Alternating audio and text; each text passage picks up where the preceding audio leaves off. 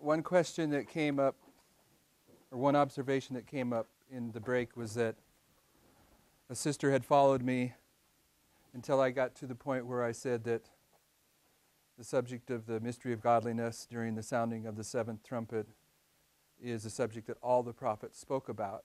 And I know that's kind of a new thought, and I don't want to lose us here because I'm not even taking the time to deal with that subject at this point, but I will go over that for others that may have had the same stumbling. There's only a handful of themes that I've found. There's probably more than I've found, but it's a limited number of truths in God's Word that the Bible itself says that all the prophets spoke about. One of them is Christ. All the prophets spoke about Christ, both in his first coming and in his work of redemption. But another subject that all the prophets spoke about is the development of the 144,000. The pioneers, if you on your notes on page 30, the pioneers understood that the seventh trumpet began to sound on October 22nd, 1844. They make this understanding from a number of ways, but in Revelation 11, in the middle of page 30, you have Revelation 11, verses 14 to 19. And there are 7 trumpets in the book of Revelation. The first 4 are trumpets, and the last 3 trumpets are also called woes. So the book of Revelation, when it speaks about 7 trumpets, it identifies that the 5th, 6th, and 7th trumpet are the 1st, 2nd, and 3rd woes. The pioneers deal with the trumpets. This is a foundational understanding of Adventism, the trumpets. You can see the trumpets illustrated on the 1843 chart. The 5th and 6th trumpet was Islam. The 5th trumpet they associated with the Prophet Muhammad that came into history around the year 611, 612. That was the 5th trumpet, but it was also the first woe. The 6th trumpet come into history during the time period of the Ottoman Empire. And in the prophecy dealing with the 6th trumpet, that's where we find the time prophecy on how long the Ottoman Empire would be in power. The starting point for the 6th trumpet, the second woe, was July 27th, 1449. And there was a 391-year, 15-day time prophecy that came to a conclusion on August 11th, 1840, when the Ottoman Empire collapsed. This prophecy was part of the 6th trumpet, the second woe.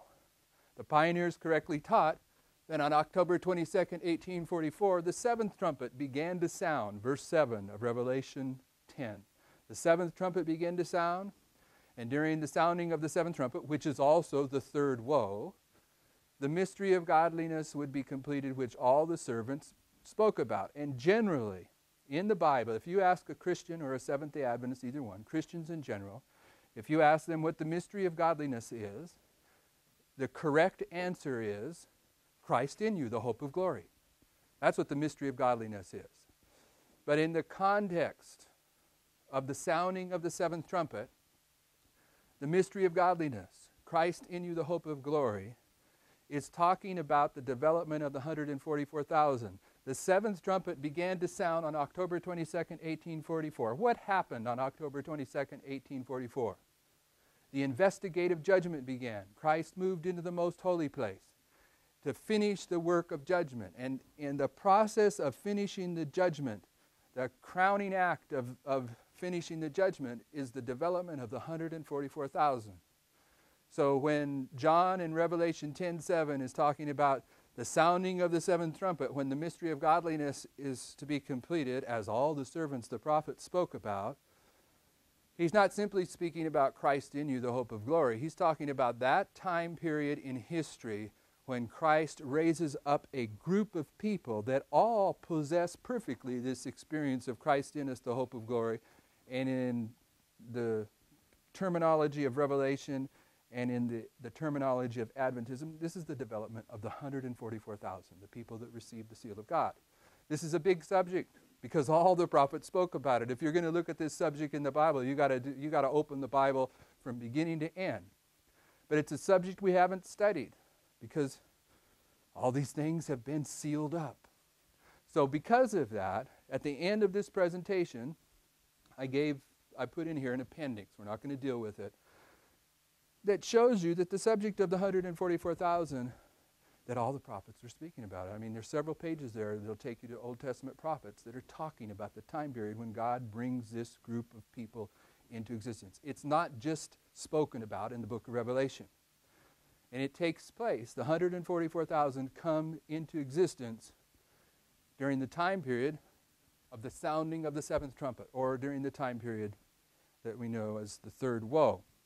And in Revelation 11, verses 14 and 19, you'll see the verses that the pioneers used to identify that the seventh trumpet began to sound on October 22nd, 1844. Verse 14 says, the second woe is past. The second woe was the sixth trumpet. So this passage is going to talk about the third woe, the seventh trumpet. The second woe is past, and behold, the third woe cometh quickly. And the seventh angel sounded. This is the same seventh angel that's found in verse 7 of Revelation 10 that we're dealing with. And there were great voices in heaven saying, the kingdoms of this world are become the kingdoms of our Lord and of his Christ, and he shall reign forever and ever. And the 24 elders which sat before God on their seats fell upon their faces and worshipped God. By the way, brothers and sisters, when does Christ receive his kingdom? In the investigative judgment. Prophetically, that's when he receives the kingdom. So this is an agreement with the sounding of the seventh trumpet. It's during this time period of the investigative judgment when Christ is receiving the kingdom. And then it says, saying, we give thanks, O Lord God Almighty, which art and was and art to come, because thou hast taken to thee great power and has reigned. And then it starts there at the top with the seventh angel. It says, and the seventh angel sounded. And then John's going to say, and again. The logic is that when John is saying and again, he's taking you back to the sounding of the seventh trumpet. And he says, and the nations were angry, and thy wrath is come, and the time of the dead, that they should be judged, and that they should give us reward unto the servants, the prophets, and to the saints, and to them that fear thy name, small and great, and shouldest destroy them which destroy the earth. After 1844, Joseph Bates, who is one of the premier leaders of Adventism, he's one of the primary students of prophecy that put together the truths of Adventism during that time period. And he came out with a paper, Joseph Bates, where he said the nations being angry and the wrath of God and the time of the end, they all take place at the same time. And Sister White came out with a statement to straighten him out, and then he backed off of it. And you'll find this statement right below from Early Writings, page 36.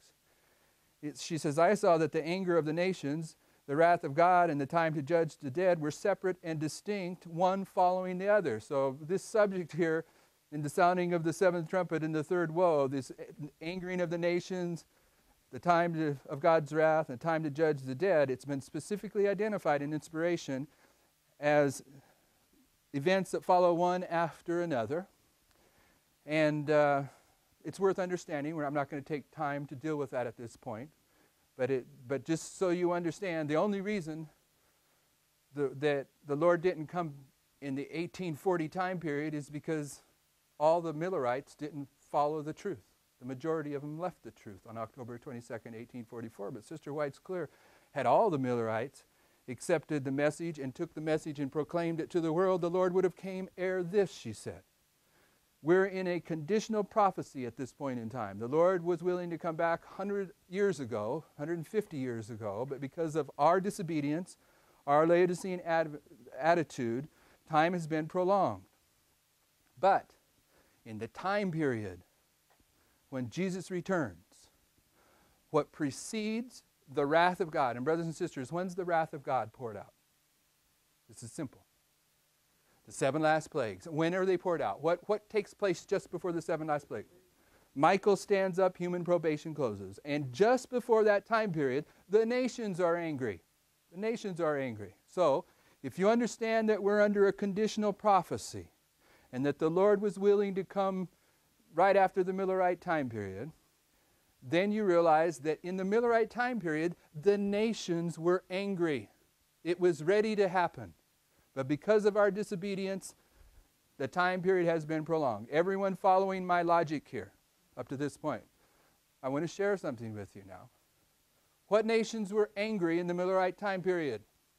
Because when it comes time for Christ to finish the work, just before human probation closes, those same circumstances are going to come back into history. What nations were angry in the Millerite time period?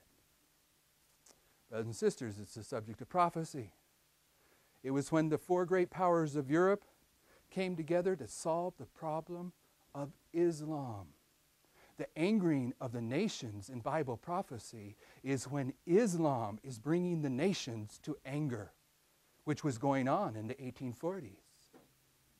That was the fulfillment of this prophecy here. Therefore, just before probation closes, just before God's wrath, the nations will be angering again, and the nations, their anger, will be once again brought about by Islam. The only reason that there's been a break in continuity is because God's people have failed to do the work of character development. If God's people would fully develop Christ's character, he would come today. He would have came 100 years ago. We've prolonged it. But brothers and sisters, if we reach a point in time where we see the nations of the world dealing with radical Islam, then we know, based upon Bible prophecy, that probation is about to close. That's off the subject, sorry. But in this passage, it says, and the seventh angel sounded, and the nations were angry. And then it says, and the temple of God was open in heaven, and there was seen in his temple the ark of his testament. So these three ands, the pioneers correctly say, they tie these thoughts together. During the time period that the seventh angel begins to sound, and that the nations are angry before human probation closes, the temple in heaven would be opened, and where you could see the ark of the 10 commandments. When was the temple opened when you could see the ark? October 22nd, 1844. Christ moved into the most holy place, and by faith men and women could enter into the most holy place and see the ark. Therefore, the seventh angel began to sound on October 22nd, 1844. That's the pioneer logic. It's sound for this, for saying that the seventh trumpet began to sound at that time period. So back to the real subject that we're trying to deal with in Revelation 10. Verse 1 through 4 in Revelation 10. Christ comes down, Revelation 10, 1 and 2. He has a little book open in his hand. He's the mighty angel. 1 foot on the land, 1 foot upon the sea, symbolizing a worldwide message that takes place when he comes down. He cries loud like a lion, and in response to his crying out, there are 7 thunders, which Sister White says represents this history. And then in verse 5 and 6, Christ makes a pronouncement that time shall be no longer, and that the 7th trumpet would begin to sound. So what I want you to see, if you'll see, is that verses 1 through 4, Christ coming down, and the 7 thunders sounding, and the 7 thunders being sealed up, is representing, it's covering the history of 1840 when Christ came down, until the 7 thunders sounded, the delineation of events that took place during the first and second angels' messages, and then this history sealed up. So the first 4 verses is dealing with this history. You see my logic?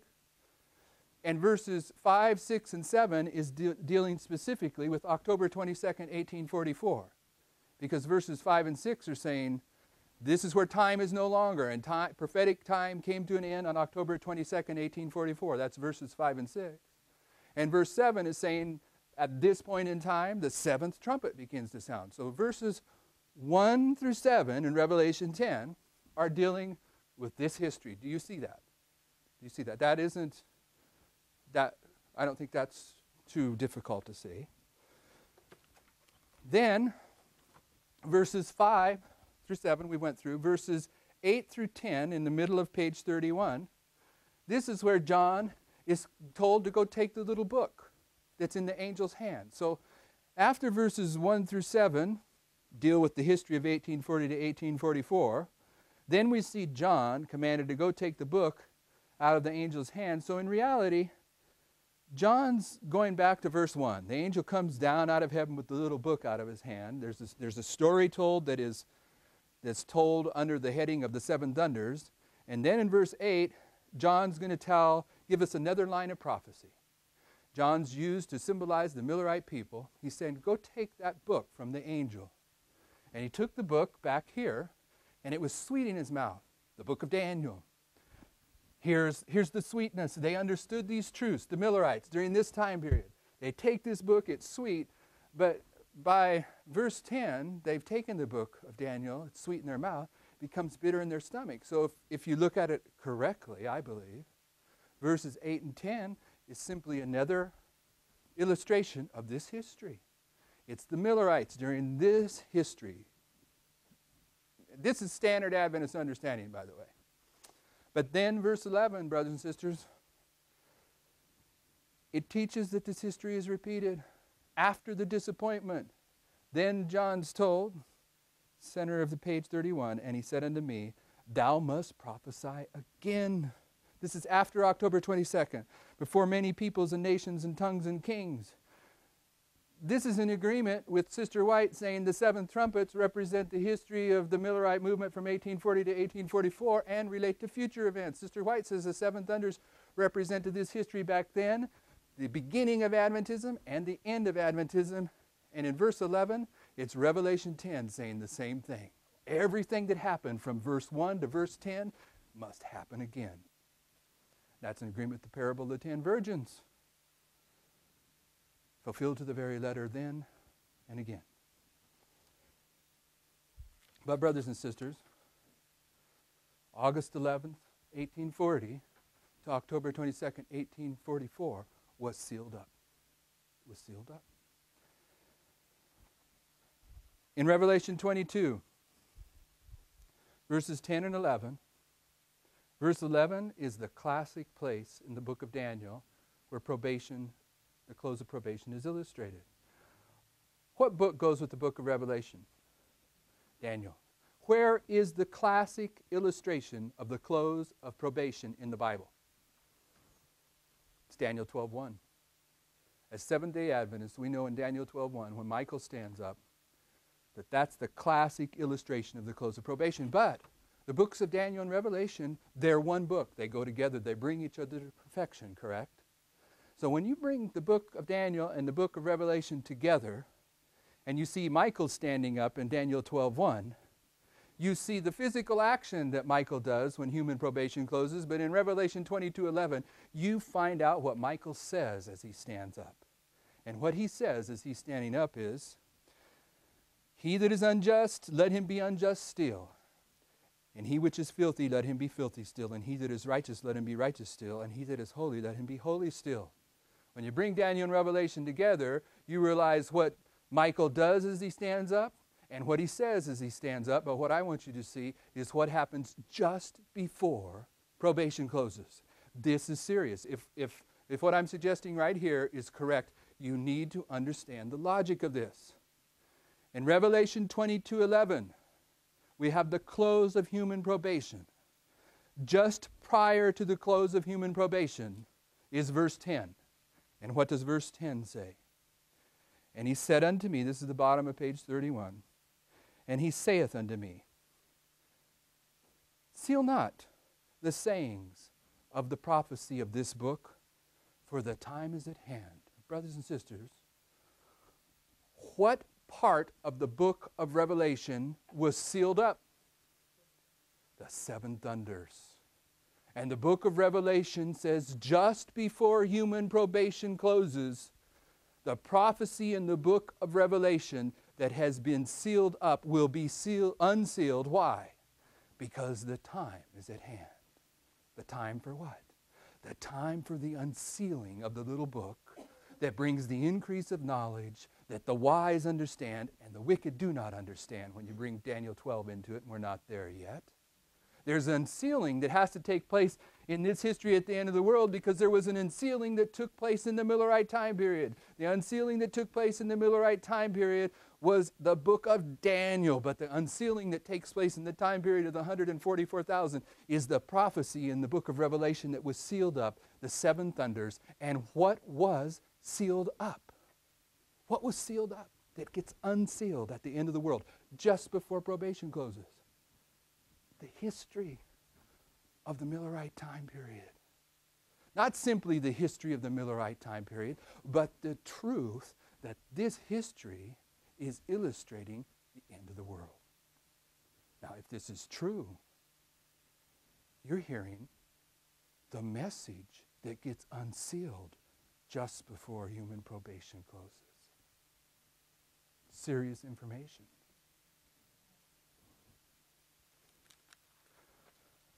And you'll see two quotes on the fact that Revelation is also a sealed book.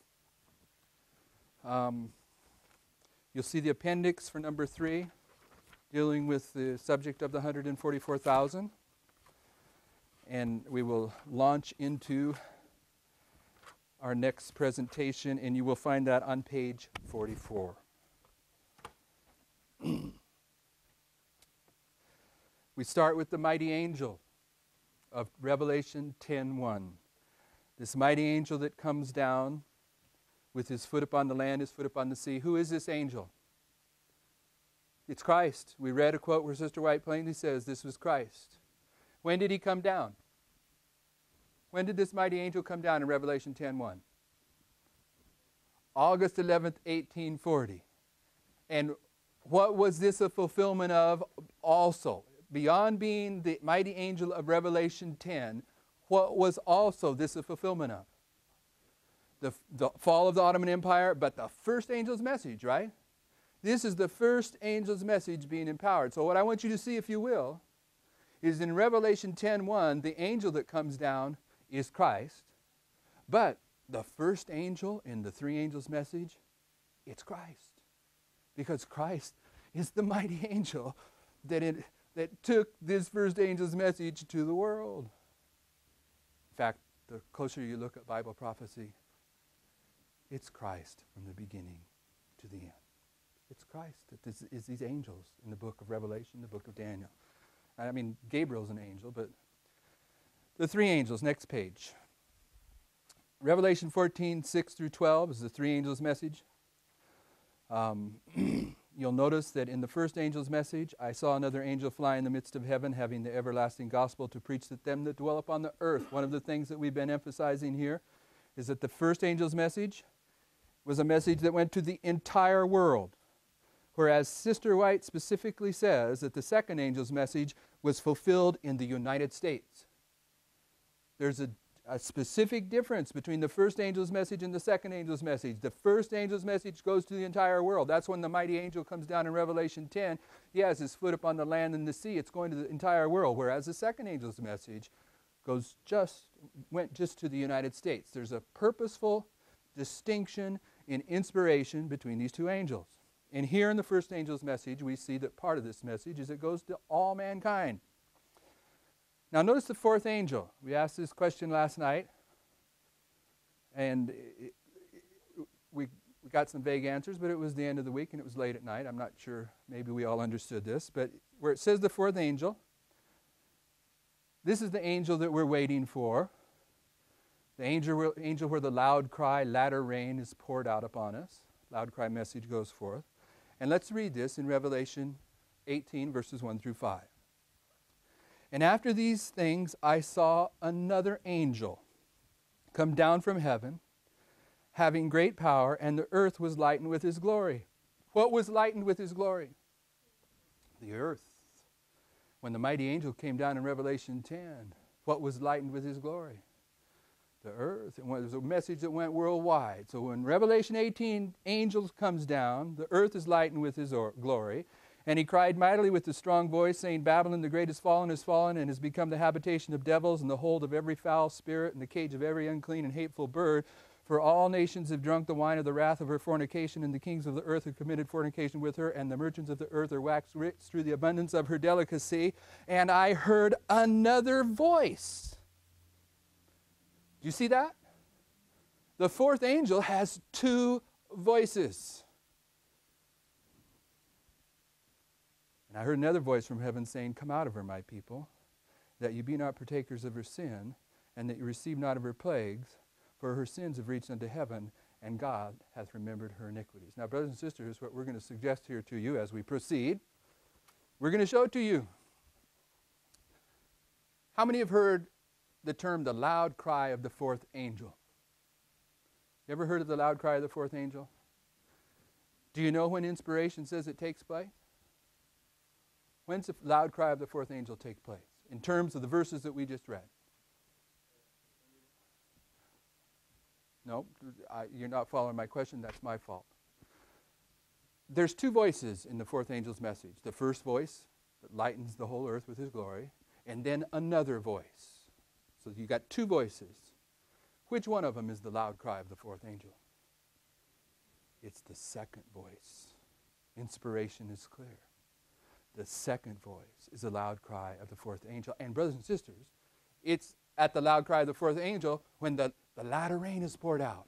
The latter rain is not poured out when the first angel comes down. He's poured out when the second voice is raised. We're going to show that to you. And my point is this. In the fourth angel is broken into two parts. The first part is a message that goes to the whole world.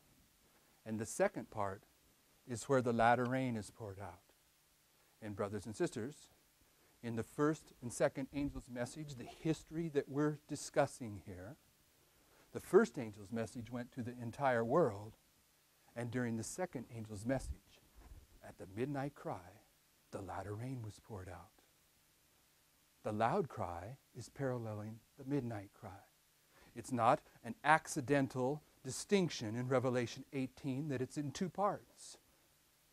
It's purposeful.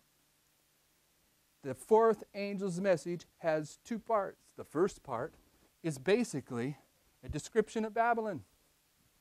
You read the first part, it's describing how Babylon's been connected with the merchants of the earth and the kings of the earth. The loud cry of the other voice is when they're called out of Babylon. So let's see if we can see that. First, we're going to look at angels. Angels. Warning so important. Great Controversy 595. When God sends men, warning so important that they are represented as proclaimed by angels flying in the midst of heaven, he requires every person endowed with reasoning power to heed the message.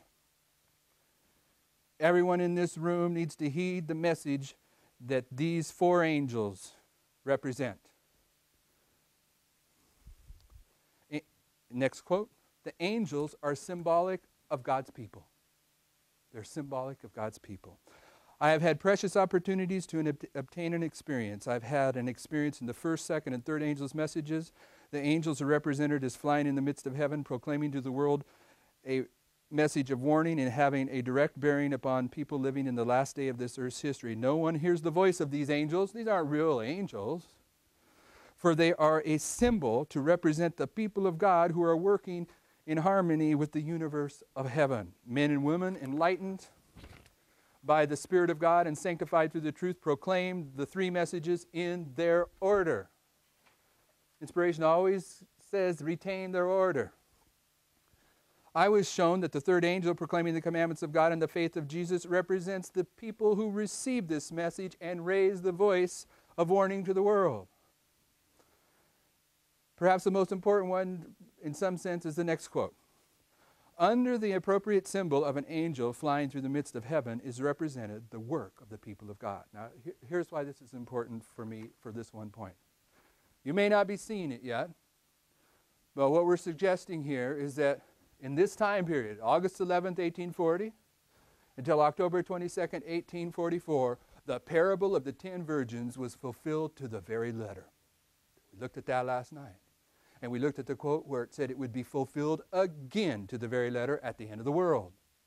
Then we took another line of prophecy this morning, line upon line, here a little, there a little. We looked at the seven thunders. The seven thunders identified the identical history as the parable of the 10 virgins.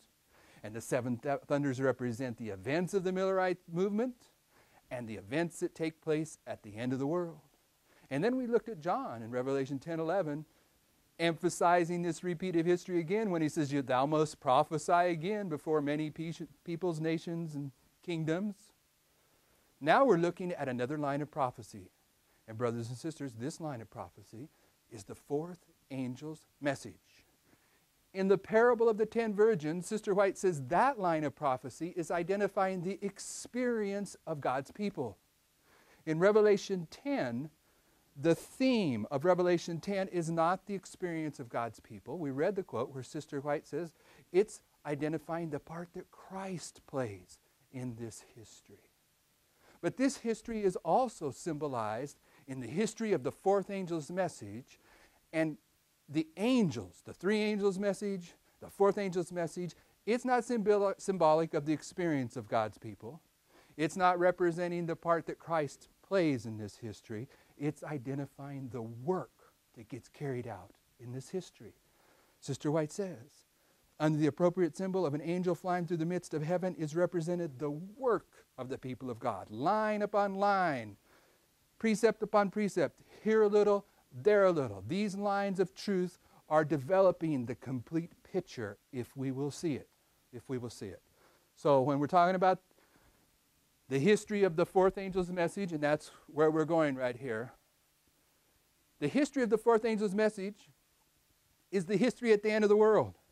It's a little bit different than the seven thunders in the parable of the 10 virgins, because the parable of the 10 virgins and the seven thunders already took place back here. The fourth angel's message is an illustration of this history when it gets repeated at the end of the world. It's still this history, but it's just dealing with, okay, here's this history when it finally arrives, when it's repeated. And sure enough, in the history of the parable of the 10 virgins and the history of the seven thunders, that's the history of the first and the second angel's message. The first angel's message, the mighty angel came down, put his foot upon the sea, the foot upon the earth. It was a message that went to the entire world. The second angel's message is where the Holy Spirit is poured out. And when we look closely at the history of the fourth angel's message, when it arrives in history, when it finally arrives, the first part is when the message goes to the entire world. And the second part, the other voice, is where the Holy Spirit's poured out. This is this history in the future. It's the same line of prophecy, but it's future. I'm probably not expressing that well, but that's what it is. So there's some other quotes here about these angels. The three angels' message, the fourth angel's message, aren't truly angels. They're representing the work that God's people accomplish as they are confronted with these messages. They come to understand these messages. They bring their life into agreement with these messages, and then they proclaim these messages. That's what these angels are representing. So on page 47, the other angel is the same quote from Revelation 18. The fourth angel, divided into two parts. He sees another angel come down from heaven, and then he hears another voice. Sister White says, we've read this quote in our notes already, the other angel who unites in the proclamation of the third angel's message is to lighten the whole earth with his glory. Now, this may be a little bit tricky here. This may be a little bit tricky, so I'm forewarning you. I'm going to ask some questions. Try to follow me on this. When did the third angel's message arrive? 1844. Since 1844, the third angel's message has been going forward. And what we're saying here now, if you're not following the purpose of this particular study, is we're saying that the fourth angel's message is another illustration of this sacred history that we're considering, all right? And this history that prefigures the end of the world, in 1833, William Miller began to proclaim a message. What was his message? It was the first angel's message. It was going forward. But it wasn't empowered until August 11th, 1840. So if you're going to look at the dynamics of the whole history, there's a message that's being proclaimed for a period of time. William Miller's message, the first angel's message, comes a point when it's empowered, and then this sacred history of the first and second angel's message takes place. It concludes at the third angel's message. But at the end of the world, this history is repeated. So, at the end of the world, there must be a message that has been proclaimed. What's the message that has been being proclaimed as we come to the end of the world? It's the message of the third angel that started in 1844. And as we come to the end of the world, the third angel's message is still the message of the hour. But to parallel this history, there will come a time when God will empower the third angel's message. And as Seventh-day Adventists, we know when the third angel's message is empowered. When is it empowered prophetically? No. Yes and no. It's when the fourth angel joins the third. This is when the third angel is empowered. I know there are different levels of Adventists in here. I know there's some newer Adventists, some that haven't even become Adventists yet. But in Adventism, it is standard understanding that the third angel's message that began on October 22nd, 1844, it becomes empowered at the end of the world when it's joined with the fourth angel's message. That's standard understanding, although Adventists haven't really taken the time to really wrap their minds around what that means. So, what I'm saying is that this history is repeated at the end of the world. There is a message that has been proclaimed since 1844. The message in the Millerite time period was being proclaimed from 1833 by William Miller, but since 1844, Seventh-day Adventists have been proclaiming the third angel's message. There will come a time when God empowers the third angel's message, and then after that time, there will be part 2 of this final warning message when the other angel's voice calls people out of Babylon and the Holy Spirit is poured out. This is what we call the loud cry. Now, you haven't seen that. Parallels the midnight cry. But we'll show you that Sister White is very specific about this, that the loud cry takes place during the second voice in Revelation 18, not the first voice. So, let me ask you some simple questions, even though I'm getting ahead of myself. What brought about the empowerment of the Millerite message? Pardon me? A collapse of an empire of Bible prophecy. What is one of the prophetic characteristics of that empire? It's power that came from the bottomless pit, right? What brought the power in the first angel's message was a collapse of an empire of Bible prophecy that happens to be a power from the bottomless pit based upon a prophecy in the Bible. So, if this is all fulfilled again to the very letter at the end of the world, how will the Lord empower the third angel's message at the end of the world? By a collapse of an empire of Bible prophecy that came from the bottomless pit in fulfillment of a prophecy in the Bible. And brothers and sisters, in 1989, verse 40 of Daniel 11 was fulfilled, which predicted the collapse of atheism, which is a power of Bible prophecy that comes from the bottomless pit. The fourth angel of Revelation 18, paralleling the mighty angel of Revelation 10:1, came down in 1989. What's ahead is the loud cry. And the loud cry takes place at the Sunday law in the United States. The prophecy of the collapse of the Soviet Union is found in verse 40 of Daniel 11, and the Sunday law is found in verse 41 of Daniel 11. The next thing to happen is the Sunday law in the United States. And what happens during the second angel's message? The door closes. Probation's about to close. And just before probation closes, according to Revelation 22:10 and 11, this history is unsealed so that God's people at the end of the world can understand these things and make ready for the crisis that's about to hit. So, let's continue on. Sister White here at page 47 is saying that she compares the fourth angel of Revelation 18 with the first angel's message. And the first angel's message is also the angel of Revelation 10, the mighty angel that comes down. In the Millerite time period, a mighty angel comes down at the beginning of the history. That's the mighty angel of Revelation 10. When this history is repeated, the mighty angel that comes down is the mighty angel of Revelation 18. And Sister White says the mighty angel that came down in Revelation 10 was Christ. So what mighty angel came down in 1989? Christ came down in 1989.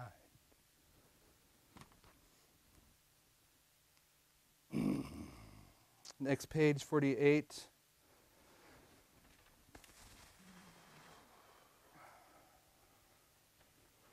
And parallels, second voice. Okay, we went over this. This is some of the quotes that I would use to make these points. The other voice of Revelation 18 parallels the second angel's message. It's here where the midnight cry took place. It's here where the loud cry is going to take place. First angel's message, the mighty angel of Revelation 10, worldwide. The first angel of Revelation 18 lightens the earth with his glory. The bottom page 48, the door closes during the fourth angel's message and the second angel's message. We read where Sister White compares the two times that Christ cleansed the temple while he was on earth here. She compares it. If you're very careful with those quotes, she uses the second angel's message to line up with the first time Christ cleansed the temple, and then she used the loud cry of the fourth angel's message. We're going to look at some quotes. It's in this other voice of Revelation 18 that is the loud cry. The first voice of Revelation 18, there's two voices. Does everyone see the two voices of the fourth angel in Revelation 18, verse 1 through 5? I hope you see that. Because inspiration is clear that it's in the second voice where the loud cry takes place. You must lock that in if you're going to see this history accurately. Page 49. More and more, at the top of the page, the door closes at the loud cry of the third angel's message. More and more as the days go by, it is becoming apparent that God's judgment are in the world. In fire and flood and earthquake, he is warning the inhabitants of the earth of his near approach. Of course, we haven't seen any fire, floods, and earthquakes here in the past 15 or 20 years, have we? Almost on a regular basis. That means the Lord is approaching. There's one place where Sister White's talking about these events that I like for my own personal preference. She says these events are the footsteps of an approaching God. The time is nearing when the great crisis in the history of the world will have come, when every movement in the government of God will be watched with intense interest and inexpressible apprehension. In quick succession, the judgments of God will follow one another, fire and flood and earthquake with war and bloodshed. Oh, that the people might know the time of their visitation. There are many who have not yet heard the testing truth for this time. There are many with whom the Spirit of God is striving. The time of God's destructive judgments is a time of mercy for those who have had no opportunity to learn what is truth. Talking about people outside of Adventism here. There's going to be a time period of God's destructive judgment, which is still a time of mercy for people outside of Adventism. And then she continues on. Tenderly will the Lord look upon those people outside of Adventism. Tenderly will the Lord look upon them. His heart of mercy is touched. His hand is stretched out to save, while the door is closed to those who would not enter. The door closes in here, second angel's message time period, progressively. Did the probation close progressively in this history, brothers and sisters, of the Millerite time period? First, the organized churches closed their doors. The denominations in the United States closed their doors against the first angel's message, the Millerite message, and then the door closed upon the virgins. Probation closes progressively here at the end too, fulfilled to the very letter. There's more to say about that I'm not taking time to. It's outside the scope of this study, but the latter rain begins at the loud cry. Notice this. On page 33, this is from the appendix of early writings. On page 33 is given the following. I saw that the Holy Sabbath is and will be the separating wall between the true Israel of God and unbelievers, and that the Sabbath is the great question to unite the hearts of God's dear waiting saints. I saw that God had children who do not see and keep the Sabbath. They have not rejected light upon it. At the commencement of the time of trouble, we were filled with the Holy Ghost and went forth to proclaim the Sabbath more fully. This view was given in 1847 when there were but few of the Advent brethren observing the Sabbath, and of these but few supposed that its observance was of significant importance to draw a line between the people of God and unbelievers. Now the fulfillment of that view is beginning to be seen. The commencement of that time of trouble here mentioned does not refer to the time when the plague shall begin to be poured out, but to a short period just before they are poured out while Christ is in the sanctuary. At that time, while the work of salvation is closing, trouble will be coming on the earth, and the nations will be angry, yet held in check so as not to prevent the work of the third angel. At that time, the latter rain, or refreshing from the presence of the Lord, will come to give power to the loud voice of the third angel and prepare the saints to stand in the period when the 7 last plagues shall be poured out. The latter rain comes at the loud cry of the third angel's message prior to the close of all human probation. Notice this next quote. There are true Christians in every church not accepting the Roman Catholic communion. None are condemned until they've had light and have seen the obligation of the fourth commandment. But when the decree, Sunday law decree, but when this decree shall go forth enforcing the counterfeit Sabbath, and the loud cry of the third angel shall warn men against the worship of the beast of its image, then the line will be clearly drawn between the false and the true. Then those who still continue in transgression will receive the mark of the beast. It's at the loud cry of the third angel's message, but at the second part of the fourth angel's message. This is confusing for me, it's going to be confusing for you.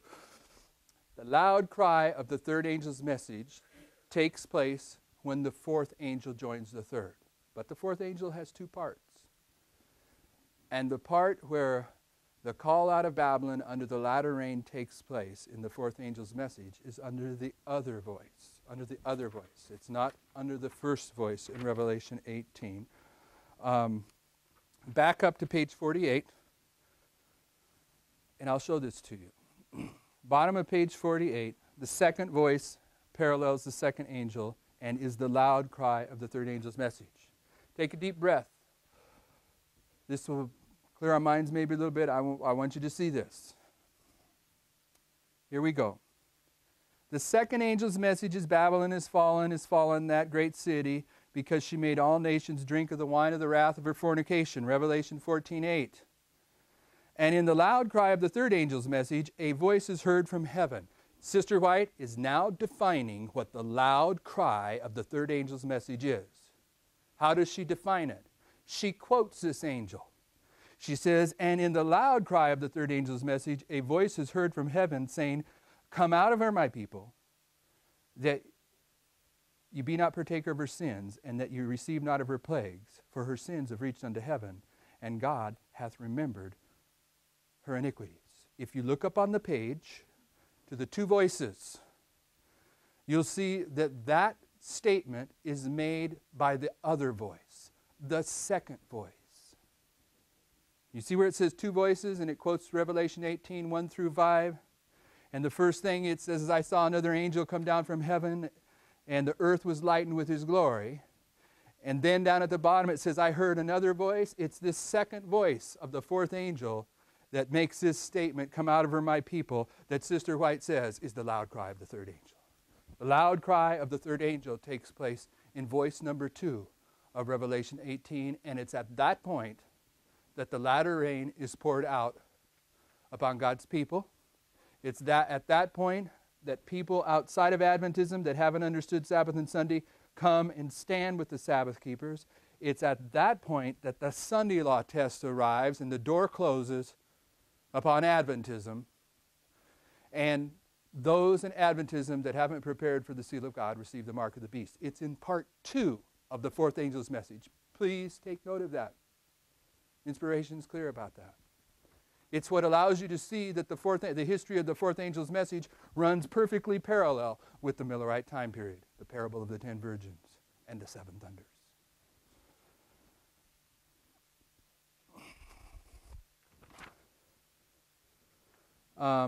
Notice page 50.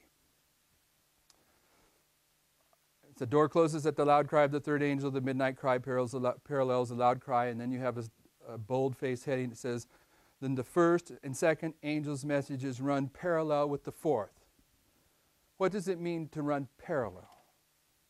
It means they line up on line. Notice what we're told here. God has given the message of Revelation 14, the messages of Revelation 14, their place in the line of prophecy. And their work is not to cease till the close of this earth's history. The first and second angel's message are still truth for this time and are to run parallel with that which follows. The first and second angel's message are to run parallel with that which follows. What follows? The third and fourth angel's message. And the fourth angel's message is divided up in two parts. And when you take the third and fourth angel's message and line them up like this, they run perfectly parallel with the first and second angel's message. Do you see it? If you see it, raise your hand. Even in the back, you're seeing it. Okay. Next quote, the great message combining the first, second, and third angel's messages is to be given to the world. This is the burden of our work. Brothers and sisters, what we've been attempting to do here last night and this morning is to combine the first, second, third, fourth, parable of the 10 virgins, the 7 thunders. And you know what inspiration says? This is the burden of our work. Because this is the message that we need to understand if we're going to understand what takes place at the end, which has been illustrated in the beginning. See some more quotes on the 3 angels' messages. Go to the bottom, page 51, and we'll summarize this presentation, hopefully. After the last quote there from Seventh-day Adventist Bible Commentary, it says this. This is my words. Christ the mighty angel descended in Revelation 10 on the 11th of August, 1840. His descent took place at the collapse of a power from the bottomless pit in Bible prophecy. That was Islam. The collapse was the fulfillment of a prophecy located in Revelation 9, verse 15. Christ, the other angel of Revelation 18, descended in 1989. His descent took place at the collapse of a power from the bottomless pit in Bible prophecy, atheism. The collapse was in fulfillment of Daniel 11:40. When Christ descended in Revelation 10 in fulfillment of Revelation 9:15, the first angel's message empowered the Philadelphian church. When Christ descended in Revelation 18 in fulfillment of Daniel 11:40, the fourth angel had the potential to empower the Laodicean church. There's the difference, brothers and sisters. The Millerites were Philadelphians, but God's people at the end of the world are Laodiceans. That's the caveat to this history. They were on fire for the Word of God, and we're trying to do everything we can to prevent ourselves from coming under conviction of the Holy Spirit that the end of the world is here. That's the difference that has to be understood in these two histories. The empowerment of the Philadelphian church was brought about by Josiah Litch's publication of the prophecy of Revelation 9:15, identifying the collapse of the Ottoman Empire. The empowerment of the Laodicean church was not brought about, though a publication of the prophecy of Daniel 11:40, identifying the collapse of the Soviet Union, was produced by a Seventh-day Adventist pastor named Louis Weir in 1957. The same history was there, but we're Laodiceans. They were Philadelphians. There's another line of prophecy we're going to add up on this in our next presentation, which is Daniel 12, which is also an illustration of this same history. And we'll take that up in our next presentation. Shall we pray?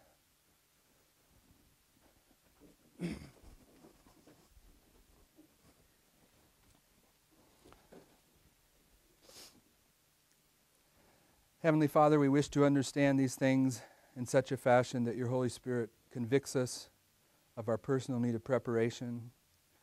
We give you permission to do what it takes in our lives to make this happen.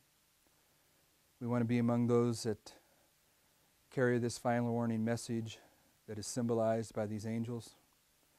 We want to be awoken and empowered early enough to reach out to our families and our friends and our neighbors and give them time to prepare as well.